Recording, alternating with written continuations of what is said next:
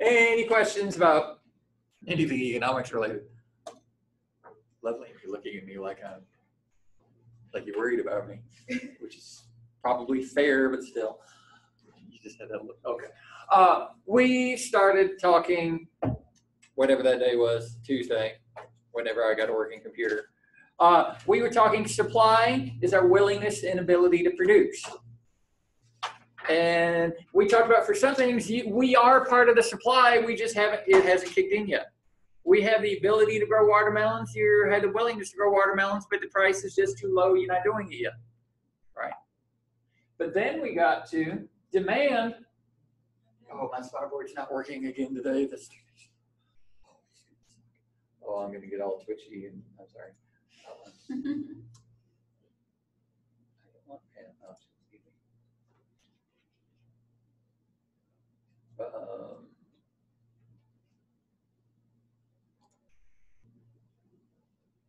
What does that do?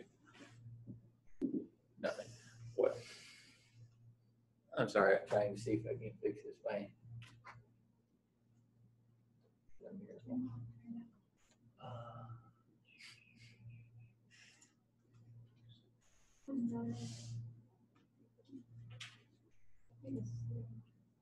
Okay. Too bad. Okay.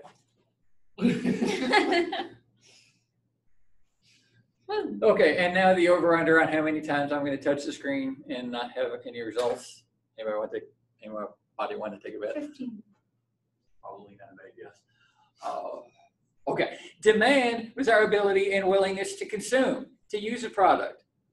Some people demand, Loveling demands M&Ms because she loves M&Ms. Preston demands heroin because, I don't know if love is quite the right word, but he's got to have it when he's got to have it, right? He's going to be downright twitchy, maybe ready to stab somebody in the eyeball with a pencil if he doesn't get his heroin in a timely fashion, right? Is it heroin? It's coke, actually. Coke, okay, I'm sorry. I should have been able to tell a white powder under the nose. Anyway, but we have our ability and we have our willingness to consume products. At different price levels is going to make it easier to make us want to consume more of them versus less of them. And just to get us on the same piece of paper where we are mentally, this is where we stopped last time. And just sort of remember that Loveline was allergic to peanuts, right? So we're going to come back to that. Okay, that's fine. Didn't you say that we remind you about that dirt thing? Oh yeah, you're allergic to dirt. About what? That Sam's allergic to dirt. We need to come back to it this class. Okay, Sam is allergic to dirt. Okay, that peanut, same thing. Okay. Oh, okay. But well, the dirt allergy is coming later, but the peanut allergy is coming soon. Oh, and we actually ended up, we were talking about my eagle eyeball soup the other day. That there's only demand if people are willing to buy the product, and ain't nobody wanting to eat eagle lip soup or eagle eyeball soup. So there's no need for me to even bother to make it. So the law of demand. Remember in your science classes, what did they tell you a law was? Something's proven. It's true, right? It's truth with a capital T. True. The law of demand says when, okay, don't write it this way. I really need to fix the slide. I can't write on my board. So when the price goes up, we buy less. When the price goes down, we buy more. You write one of them, the other, I mean, because it's the same thing. The higher the price goes, it kind of makes sense. The higher the price goes, we can't afford to buy as much. Right. Bobby only makes $100 a week. So if the price of watermelons goes beyond $100 a piece, he can't buy any, right? If the price gets below below $100, he actually can buy one, right? But he wouldn't be able to buy two until the price dropped down to $50 a piece, right? But still, $50, if all he's got is $100, is he gonna spend half of that on a watermelon? No. If his name was Preston and we were saying cocaine, then maybe, but no. But generally speaking, the lower the price gets for stuff, the more that we end up buying as customers, the more they end up selling as a business. So if you want to increase how much you sell, selling cars, selling soda, selling chainsaws, selling watermelons. You lower your price, people will buy more. But of course, that's, you know, that assumption of rational behavior that we talked about 2 weeks ago. I always touch the board. So, crap, this is gonna hurt since I don't have a working smartboard. Okay, don't worry about doing this. We just, this is something that exists, a demand schedule. We can make a table where we look at how much people would buy at different price levels. In a given time period, how much would we buy at different prices? It's a demand schedule. This is just this is the intro. This is somebody pointing you to the car. We haven't started learning how to drive yet, right? The driving is coming in the next few slides here. We haven't got to the good part because it's just foundational. So here's an example for you. Let's see. We're talking about, I don't know, packs of gum per week. How many packs of gum would, give me the name of a human? Frank. Don't. Oh, no, there's a slight chance that no, I mean, I know that, no, because, no, I have an F over here on the other screen here. There's the app for the pen. Did you turn it on? Oh, no, this is a different computer. The whole thing is host, and I can't even drag the thing over to the other screen. But I mean, it's turned on, and I have an F written on the screen over here, but I just can't get anything over there. But it's almost working. So, okay, so Frank. Sorry, y'all at home. Use imagination. Picture me writing the word Frank. Okay. So, Frank, if packs of chewing gum, well, 5 6 is Big Red or whatever it is, juicy fruit, okay. At $1.25 a piece, Frank says, I'm not going to buy any gum. I'm not going to chew any gum because $1.25 per pack is crazy talk. But if the price of gum, let's just call this a month, I guess that would be more logical. If the price of gum got down to $1 a pack, yeah, that's kind of insane, but he is actually, you know, okay, I'll treat myself to 1 pack a week. I'll buy 4 packs a month. If the price dropped down to a quarter, to 75 cents, well, he chew more. 75 cents, well, that's not so bad, and I'll get 12 of them, so I'll get 3 packs a week. If it goes down to 50 cents, Frank will chew 20 packs. If it gets down to a quarter a pack, he'll do 33 packs. If they were free, if they said, here, chew all the gum that you want, knock yourself out, well, his jaw's going to get kind of tired at some point, right? Even at free, there's a stopping point for about everybody, and he's decided 50 packs of gum is the most that he will go through in a month. So that's like a little over a pack and a half a day. So that would be whatever. If I'm talking about the 5-pack pieces, because that's like chewing 8 pieces of gum a day. Any y'all there? Amanda? Okay, Amanda likes gum. Okay. But the rest of us, not so much. Yeah, if your jaw is completely tired after chewing 6, 7, 8, 10 pieces of gum during the day, then what would they have to do to get you to chew more? They'd have to pay you, right? Who's going to do that? I'll pay you to chew gum. Not going to help. So, for anything in life, if you have 2 columns of related numbers, you can make a graph, a chart, whatever the word is. Just, you can graph, whenever you have 2 related numbers, like we did age and height, we had 2 numbers that were related, we could graph it. We had the number of alcoholic drinks and the number of dates, you could graph it. The number of days that you skip class and you grade, you could graph it. So the demand curve is just a graph, a picture that's going to describe what that demand schedule looks like.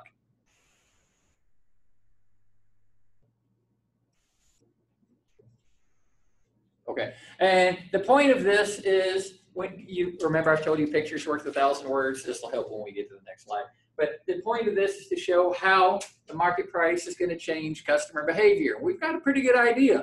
When the price of gum goes lower, Frank and the rest of us will chew more. If the price of gum gets higher, Frank and the rest of us won't chew any, right? But You can get a lot clearer picture just by looking at the picture. Okay. That's grammatically for. Okay. So I'm going to have to do it this way. Just good thing my slides are filling. If we were to graph Frank's demand schedule, we would get a curve that kind of looks like this. At $1.25 each, he wasn't eating any of it.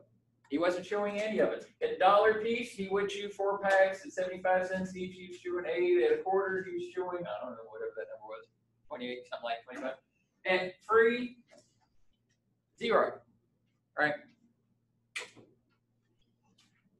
Dude, I wish I could get my markers. Try to close the app.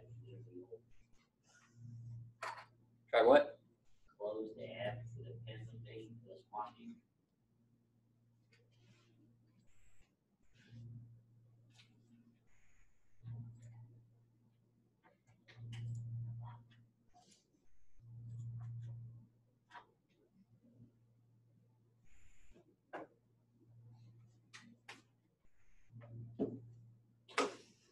Didn't think so.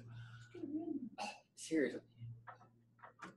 Because see, I've got writing, but it's on the other screen. Or it's not on my PowerPoint. So at least I've got that going.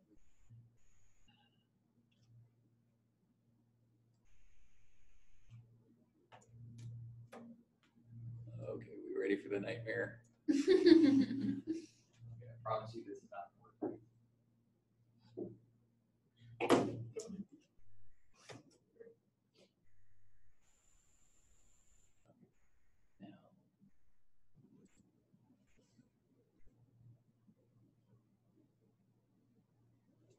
Problem is it thinks the other monitor is the main monitor, not this one.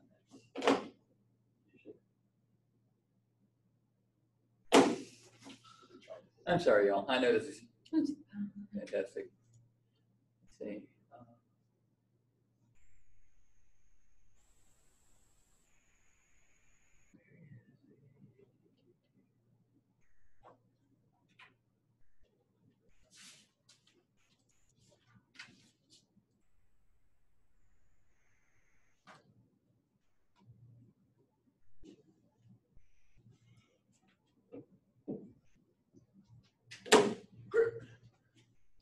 I've told you.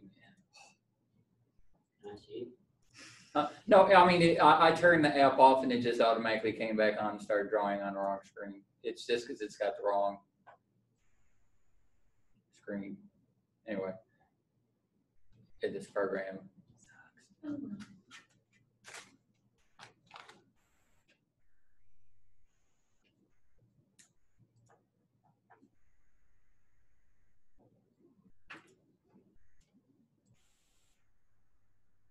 Didn't think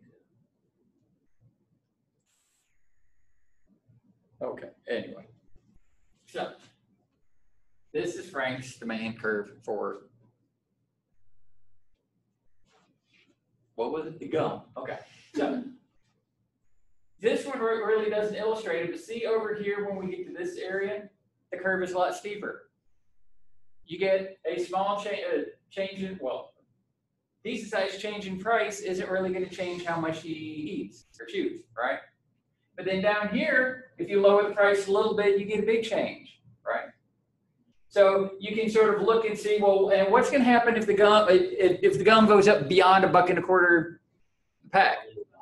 He's going to keep buying nothing. He's going to keep buying nothing. So remember the slope and y-intercept stuff that we talked about a few weeks ago? It's going to kill me that I can't draw on here. Your y-intercept is your starting point. For Frank, at $1.25, he starts thinking about gum. He isn't buying any yet, but he starts thinking about it. At $1, he's going to be buying 4 packs. So what would have it at $1.10? Well, we didn't ask him, but maybe at $1.10, he's going to buy 3 packs. Maybe at $1.24, maybe he buys 1 pack of gum a year. That averages out to 1/12 of a pack a month. But that's bigger than 0, right? So somewhere along the line, his demand, when you go beyond $1.25, it's going to be just a straight line up here, and that's utterly meaningless, right? So we won't really graph that. We sort of get to this starting point here for Frank, At $1.25, he's interested. And then as the price goes down, he's going to chew more. And the price gets lower, he chews more. The price gets lower, he chews more. Until it gets to the point down here, the price can't get any lower. So what are you going to have to do in order to get him to chew more? You'd have to pay him. The price would have to be a negative number. You chew a piece of gum and I'll give you $0.25. How many of you would do that? Somebody comes up to you, you give me a piece. I wouldn't trust that person for the life of me. Why are you paying me to chew a piece of gum? What is it like? Has it been licked by roaches or what's going on with it? Some of y'all are braver than I am, but or you hang out with better quality people than I do. But you can visually see what's going on here. And the demand curve is generally going to be sloped like this. But this is sort of Frank's demand curve. But what we do is we take Frank's demand for gum. We take Preston's demand for gum, Loveline's demand for gum, Jenny's demand for gum, LaStar's demand. We just take it all together and we get the overall demand for gum for this classroom, the city, the county, the college, the state, right? But in reality, as a company, are you going to be operating down here? You're only going to be giving you gum away for free, right? So this bottom end of that demand curve really is meaningless, right? But how about up here at the top end? Oh, you're going to be, well, we're the luxury brand, right? We're going to be that pack of gum that nobody can afford. Even the wrapper is going to be made out of gold, right? Just so $800 a pack, and no, right? So generally, the top end, the left end, and the right end of the demand curve, really nobody's going to be playing there. See, demand curve is going to be a. Let me see if I have it. Which one am I on? Oh. No, okay, I don't. I have a couple more generic demand curves that we'll get to a little bit later. But visually, see what we're doing here? And the picture's worth 1,000 words. Remember when we had that graph when we were looking at the growth rate of kids, and you could just look at it, and it's steep in some places, that means the kids are growing fast. It's flat in some places, that means the kids aren't growing, right? So you visually can get this kind of thing pretty quick. So if you're in $1, Frank is your only customer, and you're charging $1.25, you lower your price down to $1. You chop your price by 25 cents, and you're only going to sell 4 extra packs of gum. Is that worth it? Maybe, maybe not. But what happens if you're down here and you lower your price by $0.25 and you go from selling 25 packs to 55 packs? Is that worth it? Yeah. Maybe. So where you are in the demand curve, the shape of the demand curve is going to start indicating, suggesting to you and your company what price you should charge, how much money that you could make. So let's assume Frank was our only customer that we had to work with. Let's just look at those couple of points that we had. If our goal is just to make the most money that we can from Frank, not profit, but let's just say income, okay? And $1.25, how much money are we making off of Frank? Nothing. 0 packs is $1.25 is 0. And $1 each, he was buying 4 packs. How much money were we getting out of Frank? $4. At 75 cents each, how many packs was it? 8? 12. It was 12? Okay, 75 cents, we're getting selling him 12 packs of gum. What's 75 cents times 12? $9. So we get $9 out of him. Lowering our price, we get more money from it, right? So 9 is better than 4, 4 is better than 0. So, okay, well, what happens if we drop to 50 cents? How many did we sell? 20. Oh, according to the table that I had on last slide. It'll be easier if we look at the numbers here. At 50 cents, we sell 20 packs to him. So how much money is that? $10. So 10 is better than 9. At 25 cents, we get 33. We sell 33 packs to him. That's $8.25. Huh? $8.25. $8.25. Ooh, so we're making less money from him. So that 50 cents is like the goal. You're making $10. Between 50 and 75. Quite possibly. Probably. If first pass, yes. If you're 50 cents and you lower your price to 25, what are you doing? You're doing more work. You got to make that many more packs of gum, and you bring in less money. You go from bringing in $10 to only bringing in 75, you said? 25. 825. So how many of you want to work harder for less? Tell your boss I'll work double shifts and you can cut my paycheck. No. So would you ever want to drop from 50 cents down to a quarter? No. So you don't want to start going below 50 cents. So if you are already at a quarter, what maybe should you do? Raise your price, right? Sometimes raising your price is going to bring you more money. That's something that we're going to get to slightly later this month. Now, the question is between 75 cents and 50 cents. 75 cents, we were making how much? $9. So we could make $9 off of him or $10 off of him. What is it going to cost us to get that extra $1? We've got to do almost twice the work, right? We got to go from making 12 packs of gum to making 20 packs of gum. Is it worth making 8 more packs of gum, doing 40%, or no, that's like 60% more work just to get that extra $1? That's something that you got to think about. But pure math, if our goal is to get the most money out of his pocket possible without robbing him, then we would sell at 50 cents a piece, because there's no price that will get more money away from Frank than that price, right? So you don't want to be up here, you don't want to be down there. The company is going to try to find us. If you're running the drink machine at the end of the hallway, is this valuable information to know? Absolutely, because this tells you several things. Number one, what price should we charge? Number two is, well, you can't charge a different price for the Dr. Pepper than you do for the Pepsi, right? So it'll give you an idea of, well, if I'm selling, just to use this example, if I'm running a snack machine down the hallway and I'm going to try to sell my packs of gum for $1 a piece, I really probably only need to show up and refill that machine, what, a couple times a year, right? But if I'm putting my gum in that machine and I'm trying to sell them for $1 a piece, I know I need to show up on campus and reload that machine once a week, right? So it gives you an idea how often you need to come and fill up those machines, that kind of stuff, right? As well as, you know, well, how much can I start charging these college students for my sodas and the zero bars and that kind of stuff to get the most money out of these college students that I can? I being whoever runs those machines. It ain't me. So don't blame me. It's not my fault. And yes, that stuff in those machines is kind of expensive. So, what's the root word of determinants? Determine. What determines our demand?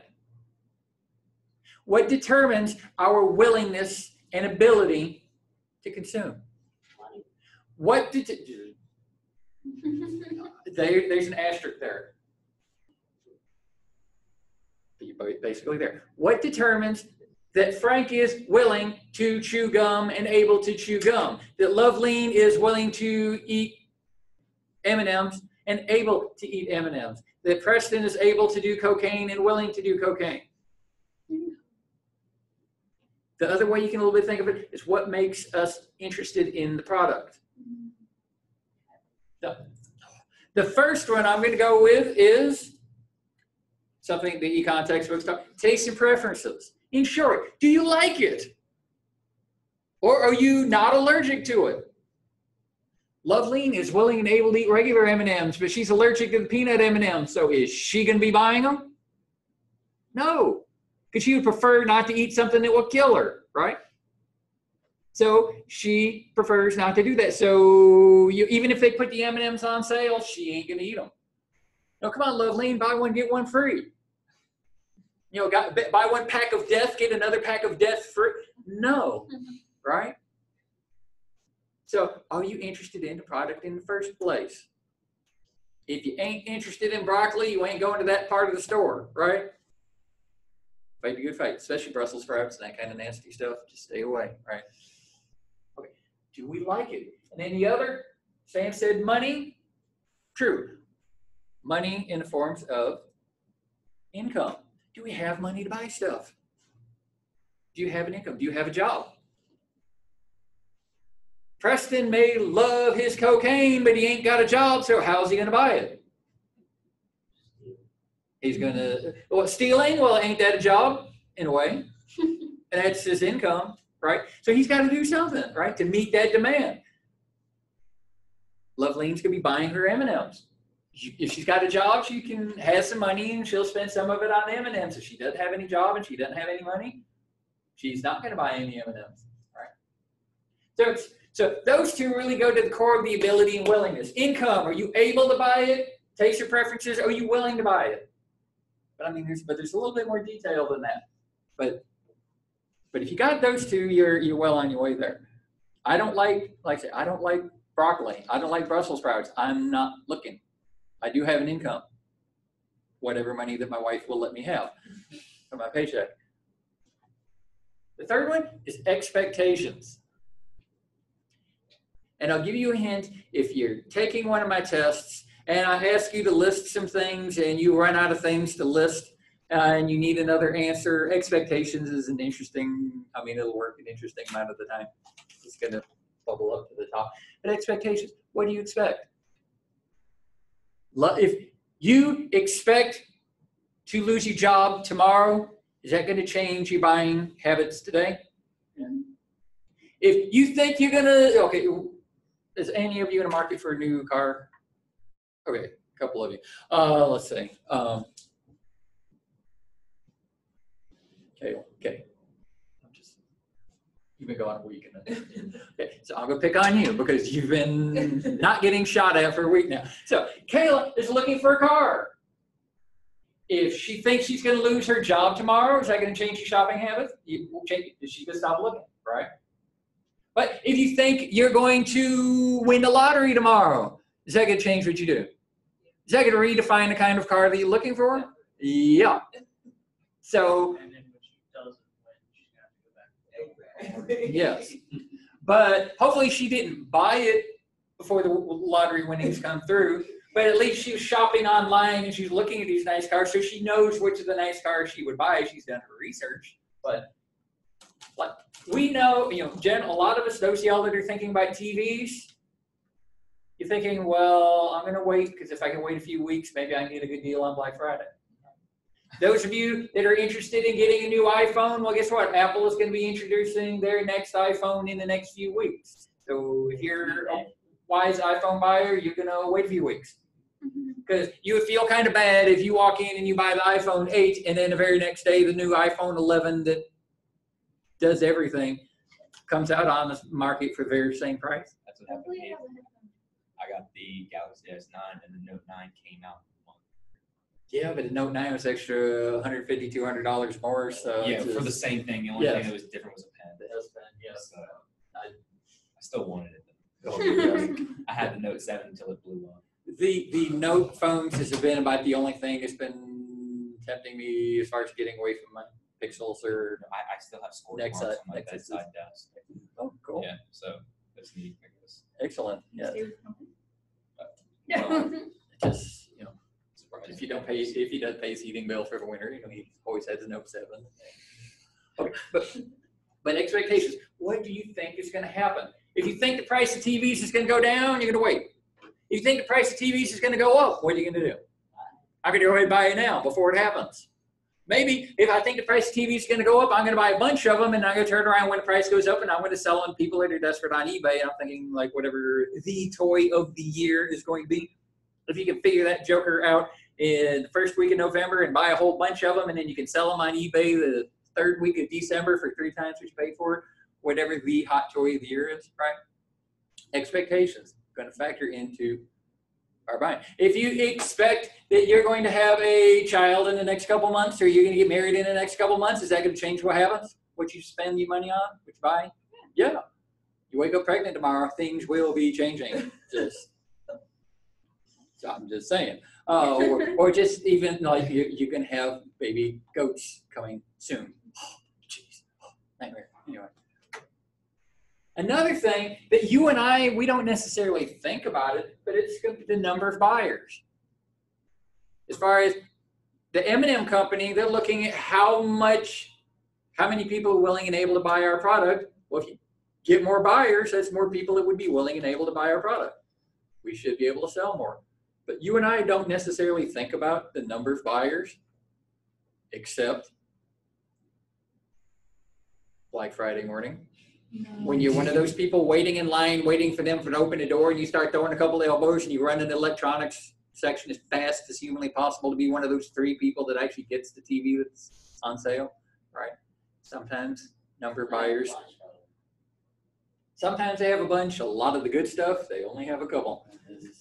But sometimes the number of buyers for us as individuals, but usually we're like, well, you know, I want soda, I go to soda. I don't care how many people are in the store, right?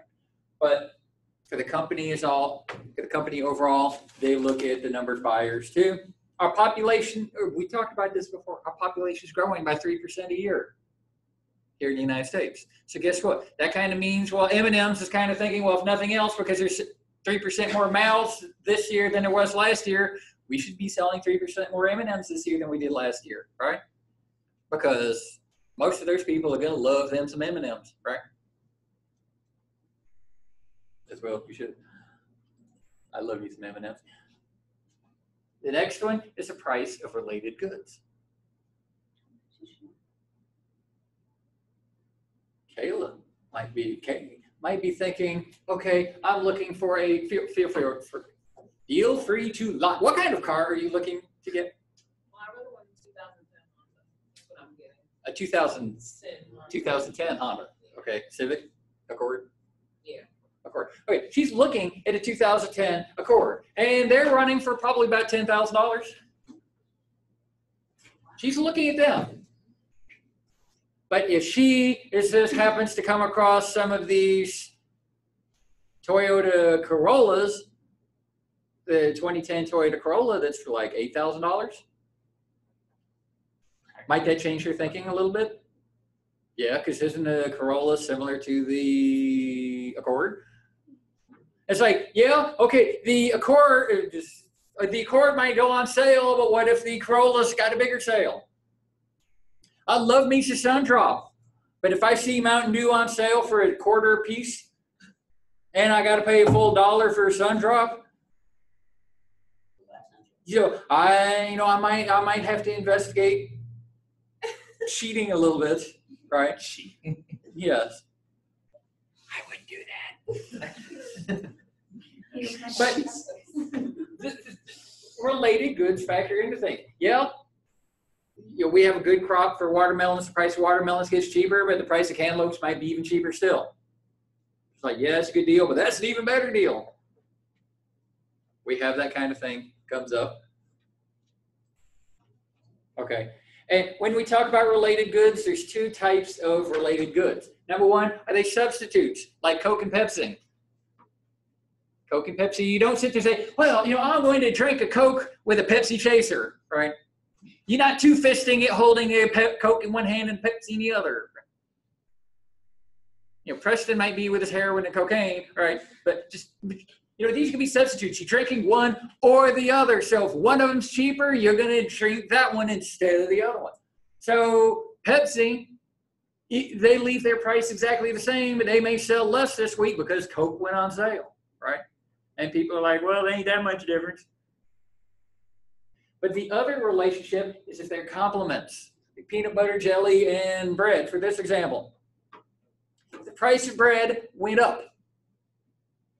Are we going to buy more bread or less bread? Less bread. Well, if you're buying less bread, are you going to be buying more peanut butter or less peanut butter? Less peanut butter. Because it's kind of hard to make a peanut butter and jelly sandwich without the bread. You're just going to, stick your hand in the jar and, start licking your hand while you're walking. Crackers, yes. Yes. But crackers aren't as much fun for some people. It complicates things. These relationships here, it's going to impact things. The price of one thing is going to affect the other. The price of gasoline impacted the kinds of cars we were buying a few years ago when gas went up to $4 a gallon. People start saying, hey, electric, score. The price of gas is going down, so what's happened? People are like, ooh, big cars now, big trucks now. We're so far back into driving our trucks and SUVs that Ford Motor Company is going to stop making cars. They're all in trucks, SUVs, and they're keeping the Mustang. Just so they have something that they can run on a NASCAR circuit, I guess. I don't know. But other than the Mustang, the Taurus and the Ford 500 or Fusion or whatever those cars are, they're going to stop making them. Because the price of gas is cheaper. change what we're thinking about cars. We're back to buying cars that we can actually fit in, right? So these are things to determine, are we interested in the product or not? What's missing from this list?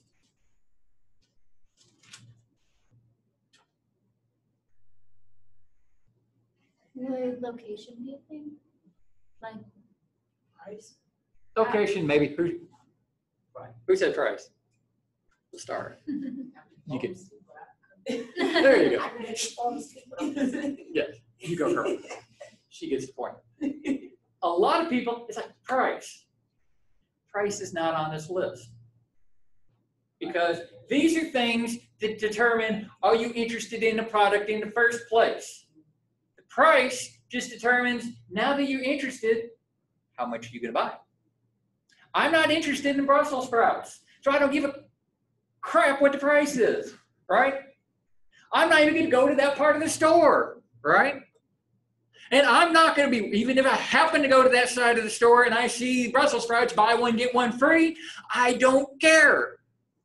If they do Brussels sprouts for a penny a pound, I don't care. Because I don't want them. Because I don't like them, right? But if we're interested in something, that's going to determine, the price is going to determine, well, now that you're interested, you go into that part of the store and you're looking, and then you start looking at how much money's in your wallet, what the price tag is, and figuring out how many packs of M&Ms or how many whatever that you are walking out of the store with. If you don't like soda, when you fill up your car at the gas station, you aren't even going into that part of the store, right?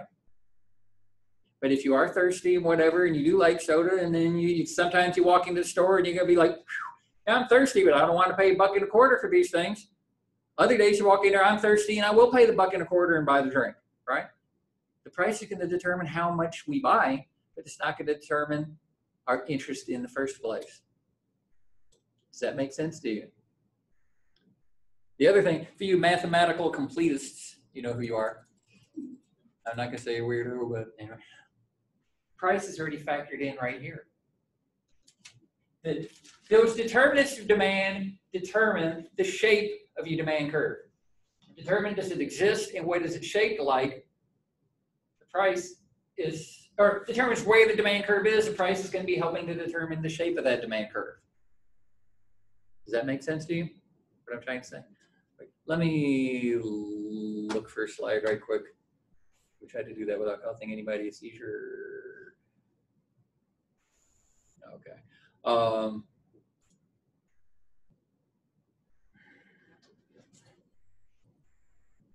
Okay. Trying to think. I'm about to do something out of order, and it's going to kill me that I don't have anything. Picture, this is Frank's demand for gum.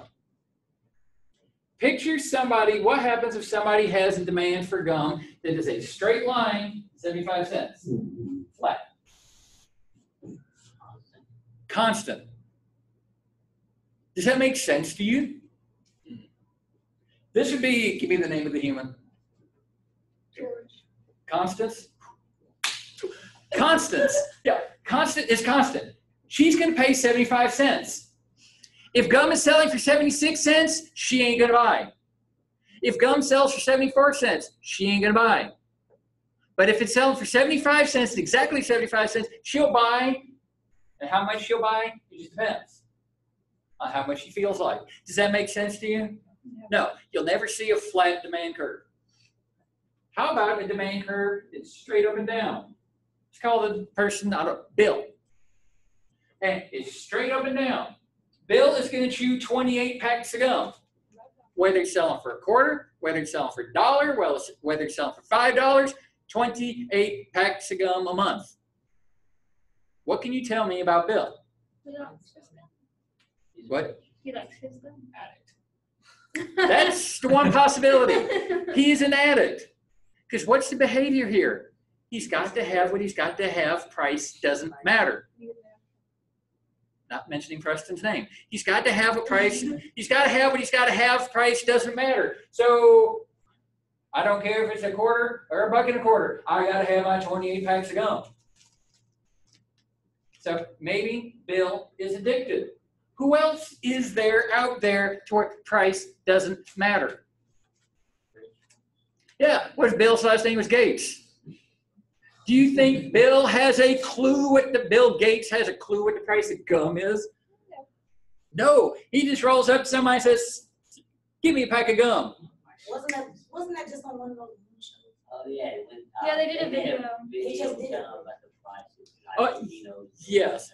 He was utterly clueless on the price of milk and that kind of stuff. And apparently Donald Trump, I heard the other day, somebody was asking him questions or something, and he thought you had to have an ID card in order to go to the grocery store. It's like, they're just their whole different level. They're just like, they don't think about price because they've got so much money. And it's the money, it's the price relative to your income. Because, $1, $2, $5 for a pack of gum when you've got 18 billion, doesn't matter. How do y'all react if y'all know that little double bubble, 1 penny bubble gum that they have at the convenience store? Would y'all like get mad and start flipping people off if they were selling it for 2 cents a piece? No, you'd be like, I want a piece of gum, and I'm going to get a piece of gum, and I'll pay 2 pennies instead of 1. You don't think about it, right? So it's price relative to our income, and unfortunately, most of us are normal people, and our income is not stellar. So the price of everything, that relationship ends up being important, The price of right? everything bothers us. Yes, the price of everything bothers us. Good wording there. But straight up and down, okay, you could have it. Maybe it's addictive behavior, but that's somebody that price doesn't matter, right? But how about somebody whose demand curve is kind of shaped like this? For those of you following along at home, I'm trying to do a line. Think about a clock, go from 11 o'clock to 5 o'clock. Draw a line at that angle. People at home. So a line that looks like this. What happens there? A small change in price doesn't lead to much change in how much they buy. They will slow down buying some, but not a whole lot. What's it going to take to get this person to really stop buying whatever the product is? That price has got to go way, way, way, way, way up. That would be my demand curve for sun drop, right? If the price gets expensive, okay, instead of, maybe a couple of days, also come to drinking a Dr. Pepper, put it into rotation, or Pepsi, put it into rotation. Instead of drinking 2 or 3 sun drops a week, a day, I'll cut back a little bit. But in order to make me go cold turkey, no longer drinking sun drop, that's expensive. If they stop making it, then You'd go buy There's every people single on one eBay in for every that. store. then if my name was Loveline, I would be eating a pack of peanut M&Ms. Just like Wow. life That not was works. dark. Well, there's people on eBay for that. They sell like discontinued items. Yes. You can get a sun drop from like 1980. Yes. Yes. You die happy, Really You'll does. die, Yes. At least you'll have a sun drop. Yeah, I'll have that sun drop that I'll use to help me swallow the pack of peanut M&Ms I'm committing suicide with, and there we go. But I'm not allergic to peanuts, so Tyler, don't ever say that again. Don't ever say that again. But what you could say to somebody who's got a demand curve that's fairly steep, a big change in price isn't going to lead to that big of a change in their behavior, right? But if somebody whose demand curve, kind of like Frank, it ain't super flat, but it's kind of flat, well, then the change in price can lead to a pretty huge change in their behavior, right? And that's based on how well does he like gum. If you're like, okay, gum's okay, well, then your demand curve is probably going to be relatively flat. If you're like, I'm a gumaholic, your demand curve is going to be fairly straight, up and down. But price is just sort of, now that you're interested, are you a hardcore sun dropaholic, or are you like, price is going to be determining, based on that behavior, how many numerically you're going to come home with. But price doesn't enter into making your decision of do you like it or not. Those of you that don't like sun drop, obviously you've never tasted it before, right? When you taste it, you can be like, dude, now I see what I've been missing all this time. And your behavior is going to change. It doesn't matter about the price. I'm gonna try some tonight. One bottle. What he didn't stop sun drop, he stopped drinking soda in general. and I'm happy for you. Well, this is my last one for the day. I actually cut out because I don't need, y'all know how I am now, and this is only my second soda of the day. Just, I don't need more caffeine in my life. Just telling you. But our tastes, our preferences, our income, we change. So our demand changes. Do you listen to the same music that you were listening to when you were 5? No. Okay, sometimes. Mostly, no. Do you eat the same foods that you were eating when you were 5? Yeah. Okay, guys, yeah, y'all still eating macaroni and cheese, right? Yes, okay. Ladies, maybe y'all are like expanding out and eating, y'all are to the point you're eating salads and that kind of stuff. Congratulations. No? Good. I knew I liked her. Yes. Okay, but we don't listen to the same music. We don't watch the same TV shows. We don't eat the same food. We don't wear the same clothes. We don't play with the same toys. Because we're not playing with Legos anymore. Bobby's trying to play with a Galaxy S9. Right? No, so we change. Is your income the same as it was when it was 5? Yeah. And you hope that your income is going to be different a little bit later on in life, right? So when any of those things on that list of determinants, when any of those changes, it's going to redefine where your demand curve is. Your demand is actually going to shift. You make more money, that's not going to suddenly make Love Lean not allergic to peanuts anymore, right? If I make more money, that's not going to suddenly, I've got more money in my pocket, I like Brussels sprouts. No. But what those say is based on our decision, based on our behavior. Well, if I got more money, yeah, I can buy more Sundrop. If Frank has more money, he can buy more chewing gum, no matter what the price is. If the price stayed exactly the same, he would buy more gum than he did before he got the pay raise. And if the price went higher, he would buy more than he used to based on his old income. Okay, you win that lottery. What all are you going to be buying that you haven't been buying? Everything. So her demand for a lot of things is pretty close to that y-axis. Is there, if only the price would get low enough, and unfortunately the price ain't low enough because your income ain't there, but as your income goes up, those curves are going to go out to the right. She can't afford to buy more, and she will buy more. Bill Gates is chewing more gum and drinking more sodas than he was when he was y'all's age. Right? Because he was broke when he was y'all's age. But How did he make his money? how did he make his money? He got somebody else to make DOS, and then he sort of repackaged it and put a label on it, and he sold it to somebody else. I can't remember who he got started with, and then it just went from there. Sold it to a company. But it's somebody else's kind of, they did the programming, and he just, anyway. I'm not going to say snake oil salesman, but Quite a bit of luck too. oh yeah, being in the right place at the right time helps dramatically. But what I'm talking about, okay, somebody been keeping score. It's 4 now. 4. Okay. This is an increase in our demand. We get more money. Our expectations for the future look better. The price of stuff that we like is going down. The price of stuff we hate is going up. I don't know. Our tastes and preferences change. Something about the products has changed. How about you? Okay, give me somebody. Who can I pick on for a minute? Jenny. Okay, you've got those pretzels. How many bags of pretzels do you eat a week? 1, maybe. 1 bag of pretzels. How much did you pay for that bag? I think $1.75. Okay, $1.75. She eats 1 pack of pretzels a week. So theoretically, this week she eats 1 pack. Next week she eats 1 bag. The week after that, she's gonna eat 1 bag. That's kind of where she is. That's her lot in life. You open up okay, y'all don't read the newspaper. Where do you get the news from? You open up the news app on your phone. You see the headline that says, "Eating pretzels will cure cancer, make you faster, make you smarter, make you stronger, make you smell better." Is that going to change the way you think about pretzels? Yeah. Yeah. So are you going to keep eating just 1 bag of pretzels a week? No. She's going to she's going to eat more bags of pretzels. If the price of pretzels goes up, well, to $3 a bag, well, she would be eating more $3 a bag now than she would have been eating $3 a bag before the news hit, right? No matter what the price, she is willing to eat more pretzels now than she was before.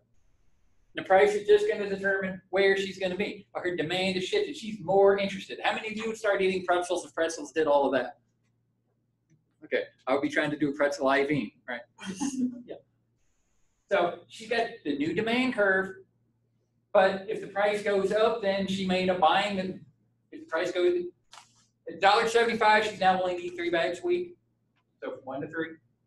But if those evil blankety blanks that run that company jack the price up to $10 a bag, well, $10 a bag, she might find herself back to only eating 1 bag a week, right? But that's $10 for a bag that is delicious, nutritious, and cures cancer, and makes you smell good and run fast and whatever all of those things are, right? But if that bag didn't do any of that stuff, all it did was just taste good. Right now, she's buying 1 bag at $1.75. What would happen if they went to $10? She ain't gonna be eating it, right? Eating Doritos. Eating Doritos. Unless the Doritos went up to $10 a bag too. Right. So you get a whole new demand curve. When anything changes, you get good news, bad news, it's gonna change your demand curve. Good news, it's gonna increase our demand. Our demand is gonna shift to the right. Is curing cancer, running faster, smelling better, and stronger, and whatever all that stuff is that good? Yeah. Is you winning the lottery good? Yeah. Getting a new job? Good. Better paying job, I should just say that. Yeah. Better paying job? Good. Yes. If it's good news for us, we'll eat more. Better box. Doesn't matter. Better paying job now. Better paying job. But if it's bad news, alternate universe for you Star Trek people. Alternate universe. Jenny right now pays $1.75 for a bag of pretzels. She only eats 1 bag a week. She eats a bag a week. Jenny opens up the news app on her phone tomorrow and it says, eating pretzels will make your lips fall off. Is that a good thing or a bad thing? That's pretty bad news. Or you could say, oh, well, that's okay. Who needs lips anyway? I'm going to keep eating a bag of pretzels a week. No, I wouldn't think so. So what would happen? She is less interested in buying, right? They had the pretzel company hadn't changed the price, but she went from buying 1 bag of pretzels to no bags of pretzels. Our demand's just so then the pretzel company's got to do what? We want to keep her from leaving, so maybe we got to lower our price to try to. How low does price have to? How low would the price of pretzels have to be for you to keep eating them in spite of the fact it causes your lips to fall off? Yeah, they have to pay me. Yeah. So that, I mean, I'm going to the extreme there. But if you lose your job, well, she ain't buying the name brand pretzels like she's got now. She's buying Food Lion brand, right?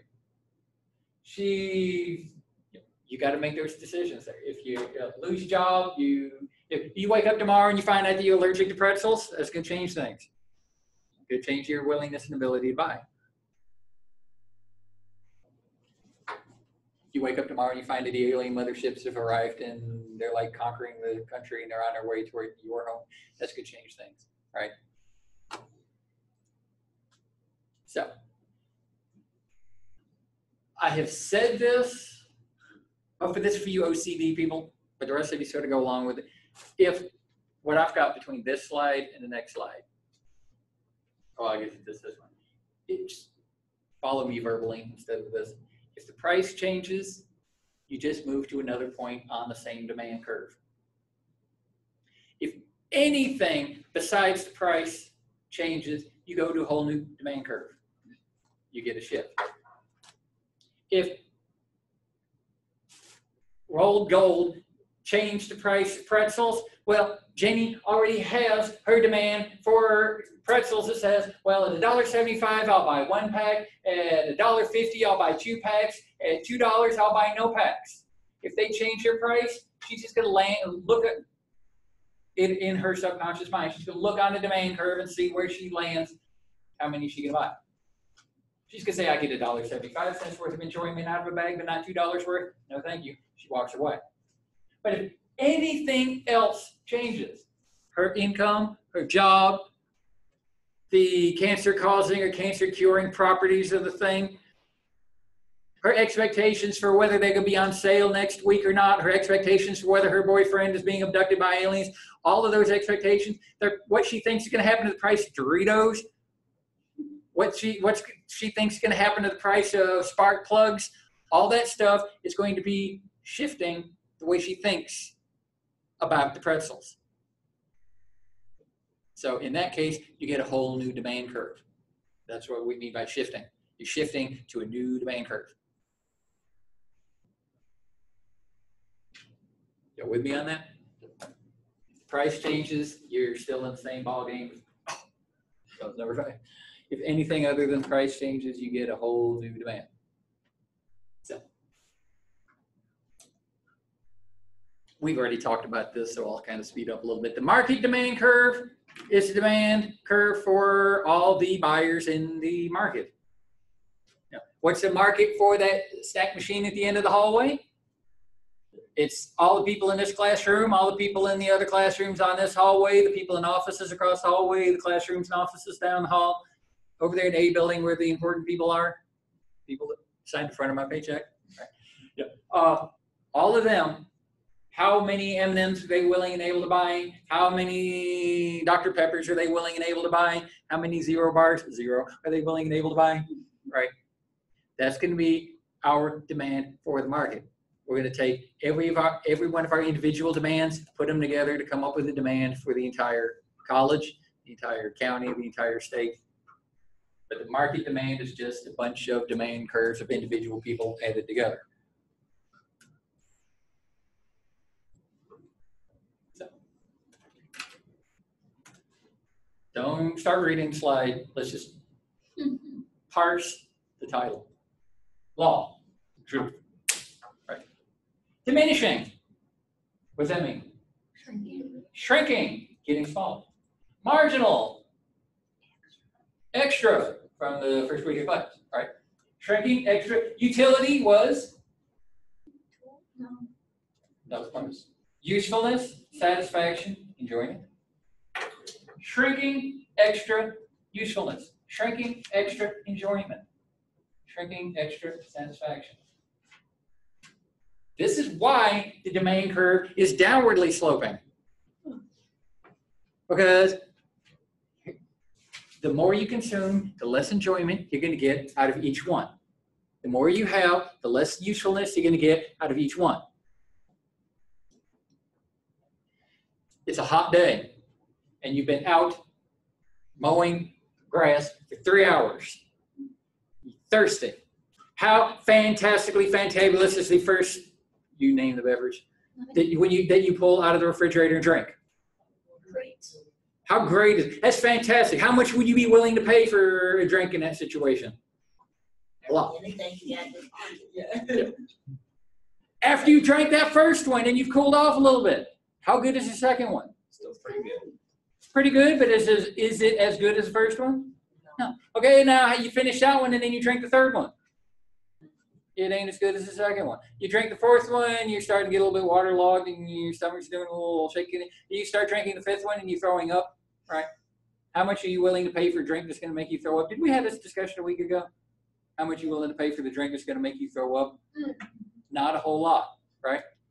Because that first one is going to do a whole lot for us because we're really, really thirsty and that thing's going to taste really, really good, so I'm willing to pay a bunch of money for it. Remember the Looney Tunes cartoon where it's Speedy Gonzales and Daffy Duck, and Daffy ends up with a diamond, and Speedy's out there with a glass of water, and at the end, what ends up happening? Daffy coughs up the diamond in order to get that glass of water, right? Because they're out there in the desert somewhere. Have y'all seen that cartoon? Do y'all watch a particular one? Do y'all watch Looney Tunes? Yeah. Okay. Just if you didn't, that's your next homework assignment. Watch every single episode. I would probably get in trouble if I was to just start playing Looney Tunes for like 6-7 minutes at the beginning of class each day. But Homework for econ. Eat 0 candy bars and eat watch Looney Tunes. yes, it seemed like there was another homework assignment too. Sun drop, Besides yeah. drinking a sun drop, that's not an assignment. That's enjoy. I'm gonna try that tonight. I've never had this. Enjoy. So, something that tastes, oh, this is so fancy. We're willing to pay a bunch of money for it. Something that tastes like, oh, this tastes like throwing up ready to happen. We ain't willing to pay as much for it. If Kay, she gets a new car. You get a new car right now. How many days of the week are you going to drive it? All 7. Okay, so you get that car, and you get a second one just like it, different color. How many days you can drive that second car? Is she going to do double the driving because she went from having 1 car to 2 cars? No. That's just wasting gas. So yeah. So what's going to end up happening? Well, she's like, okay, I'll drive this car 3.5 days, and I'll drive that car 3.5 days. So she's getting 3.5 days worth of use, where if she only had 1 car, she's getting 7 days worth of use out of it. What about that third car? If she got a third car just like the other 2, but with a different color, and then 4th and 5th, well, she's getting to, well, I can fashionably coordinate my cars with my shoes. And probably, or she gets 7 cars, or so she's like, I've got 1 for each day of the week. So then she's got these cars, that 7th car that she gets is only going to get driven 1 day a week, right? If it matches her shoes, right? So to go from having 6 cars to 7 cars, that ain't a life-changing event. To go from 0 cars to 1 car, that's huge. Maybe going from 1 car to 2 cars, that's still fairly significant. But each extra, so how much are you willing to pay for a car that you're going to drive all 7 days a week? A lot. How much are you willing to pay for a car that you're only going to drive 1 day a week? Depends on what it is. Not a whole lot. If you're like a car aficionado or something, like you might pay a lot. Yeah, if you're a car aficionado and it's a collector's item, something, yeah, maybe. But for us normal folk, no. It just ain't happening, right? So, because then you might even feel guilty about the cars sitting out there rusting in the parking lot. Parking lot, where the crap am I going to park 7 cars, right? You got that issue too? Yeah. So, the more that we eat, the more that we drink, our enjoyment for each extra one is going to go down. So, we get to the point of the companies, this is psychology here, right? This ain't rocket science. But companies recognize this. Companies recognize that Jenny's not going to get as much enjoyment out of a second bag of pretzels as she is the first bag of pretzels. So what do they have to do to entice her to get the second bag? Buy 1, get 1 free, which is a form of lowering the price, right? Lower the price, where she could say, I'm not going to get $1.75 worth of enjoyment out of that second bag, but maybe I'll get 75 cents worth of enjoyment out of it, $1 worth of enjoyment out of it. So if they lowered the $1 piece, yeah, I'll buy 2 bags, knowing that I'll get $1 worth of enjoyment out of the second one. But what would it take for me to buy 3 bags in a week? Maybe it'd have to go down to a quarter a piece or something like that, right? So if they want us to buy more, they're going to have to lower the price. Or, I mean, that's why the demand curve is shaped that way. So what's their other option? It's kind of hard for them to lower the price because how much they got to pay for their whatever wheat, corn, whatever stuff is in there, and salt and whatever, and pay their employees. And so if they want to get more money out of it, they want her to buy more pretzels. Option number 1, lower the price. That ain't easy. What's the other option?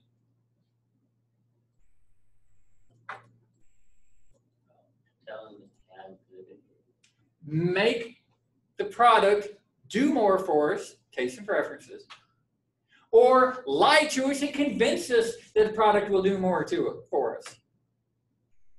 That's where advertising is coming in. Make the product, we find out we put this extra additive in the pretzels and it's going to cause you to cure cancer or whatever. Or some scientist somewhere has discovered whatever, that these things are better for you, faster for you. Well, that's kind of hard to do. Think about like WD-40. How many of y'all know WD-40? You don't eat it, right? You don't drink it. WD-40. What is WD-40? Basically, get rid of rust. That's water displacement. That's exactly. It's water displacement, formula number 40. But a lot of people use it. Well, the hinges of my door squeak. I'm spraying it. I've got some sticky something on my kitchen counter. I spray it with WD-40. We've got there are websites out there dedicated to 1,000 uses of WD-40. It was made, well, it was more to prevent rust. If you've got water in a thing, you spray this stuff in there and it gets the water out to prevent the rust from happening in the first place. That's what it's displacing the water, moving the water. But, so how many of you need a water displacement? No. But how many of us have WD-40 in our house? A bunch of, because there's all those other uses. So you have people other than civil engineers and machinists buying WD-40. That's increasing the demand for the product because it does more for us. It smells good too, right? I don't know. Actually, this kind of, I like the smell of it. But the other thing we do is, hey, look at the cool people that are walking around with a iPhone 10 or the can of WD-40 or whatever. It's like, you see Cardi B on her next video, she's out there waving a couple cans of WD-40 and everybody's like, well, I want to be like her, and boom, and right? So what else could they do to make us think that WD-40 is better, is cooler? What is that? Exactly. Welcome to what's left of my brain. More than you know. So, I mean, that's what they got to do. They've got to come up with some way that our product does more for you than you thought. Our product does more for you than it used to do for you. Or we got to raise our prices because we can't give you a pay raise, can we? WD-40 can't give you a pay raise so you can buy more WD-40, right? No. They can't manage your expectations. Not really. Number of buyers, WD-40 can't make you have more babies and other people have more. No. Whoa. Yeah, they're not legally supposed to do anything about the price of other competing products because that's kind of price fixing and cooperative. There's the word that I can't think of, but they're not price fixing. They're not supposed to. No, that's still anyway cartel behavior, whatever the word is. Yeah, they're not supposed to do that. So all they can do is we either lower our prices, it's tough to do, or we try to mess with what you think this product can do for you. We prefer to be having water displacement products that make us look cool rather than water displacement products that make us look like we're weird. So we're going to use WD-40 instead of Chesterton or whatever the name of the other thing is. Not Chesterton, it begins with a C and has 10 letters in it. Anyway, crap, that's going to bother me now. But anyway, what else can they do? Okay, it was my marketing class that talked about this. Beauty products, makeup, hair stuff. Every 2 months, 3 months, there's some sticker on a thing saying new and improved. It's the same thing. Because they're trying to convince you it's better than it was before, so go ahead and buy it. Come back to us. I know you left us for somebody else, or go ahead and buy more of us. We new and improved. And half the time, if you look at it, it's like it's a new look. We changed the color, the bottle. There's new look on the bottle of shampoo. I don't care, right? But they do whatever they can to try to get people's attention, to get them to buy more, to demand more than they were demanding already. Well, I work as a stocker at Food Lion, and a lot of the Food Lion boxes, or like the Nature's Own organic stuff, looks very appealing to normal consumers. So like say organic cereal doesn't look that great. But Captain Crunch is colorful and flashy. Fruit Loops are colorful and flashy, so more people are going to be enticed to buy that, even though this organic cereal might be the exact same thing. Yeah, a lot of the generics really in the last few years they've really stepped up their labeling, but still, believe it or not, it's a huge expense to go from printing in one color or two colors to trying to do 3, 4, or 5. It's a huge increase in expense for doing it because it's got to go through the printer once for each layer of color that you do. It gets pretty expensive. So that's why y'all don't remember because y'all were young, but way back in the day, a lot of the generic products, I mean, you got a yellow box with black print about like this on it. This is corn flakes. Nothing else. No pictures, no nothing. It's just plain, ugly yellow box. Yeah.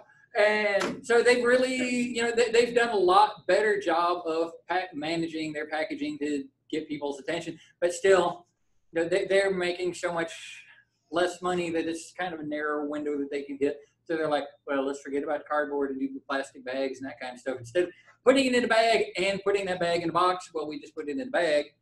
saves a little bit of money, but then of course the cereal gets crushed a little bit more.